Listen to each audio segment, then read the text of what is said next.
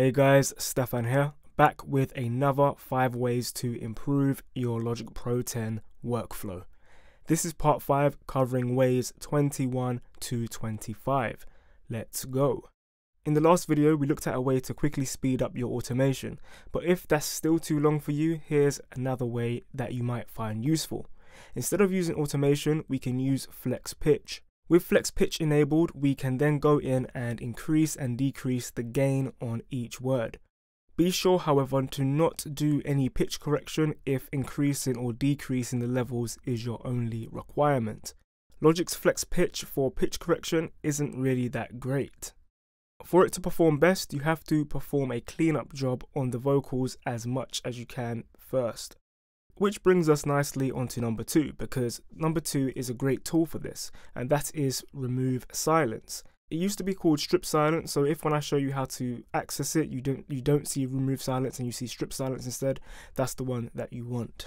To add it, simply right click on the toolbar, click customize toolbar and select remove silence. Like I said a moment ago, if you don't see remove silence, then it's called strip silence. Here we can adjust how aggressive the remove silence will be. First, we have the threshold. This determines what's considered as silence. As we increase it, you can see that only the louder parts remain. The other settings are usually cool, but you may want to increase the pre-attack time if you want the breaths to remain in the recording. You will then most likely have to go in and put a fade before each cut so that the breaths fade in nicely.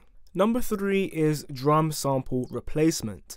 This is great for when you're dealing with audio files but want to change a kick or a snare, for example. Simply click on the region you would like to replace, head to track and head to replace or double drum track. From here, select other, replacement. The threshold is usually fine, but if it's not, you have to experiment with this. And the same goes for timing offset as well. It's also a great idea to change the trigger note.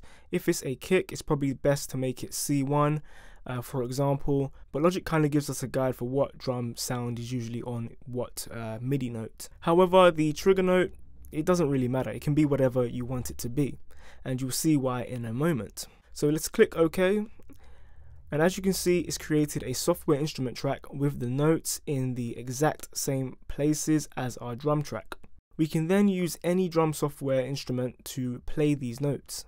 I'm going to select an empty drum machine designer, and there we go.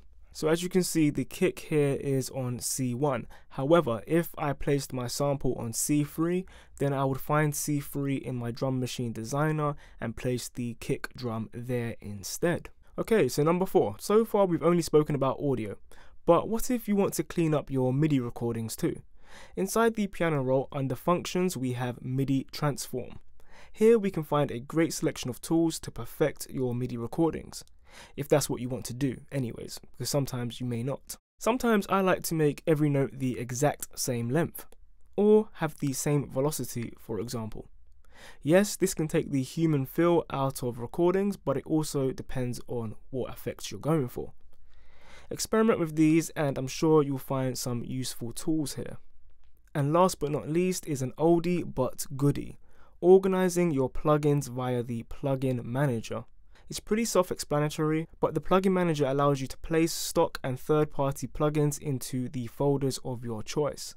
So for example, I could put my Waves reverb in with the rest of Logic's stock reverbs to make it easier for me to find. If you're someone who has a lot of third-party plugins, you may even go as far as creating your own folders, something like favorites to store all of your go-to plugins that you use on every beat on a regular basis. If you're like me and you're someone that has Waves Gold or Waves Platinum or whatever, you will see the benefits of this straight away because there's so many plugins here, sometimes you can't even find what you're looking for. And that's it guys, thanks for watching as always, and I hope you learnt something new. You can also catch the full series from the beginning via the link on screen right now. If you're new, be sure to subscribe for more production videos every single week. I've been Stefan, and as always, happy beat making.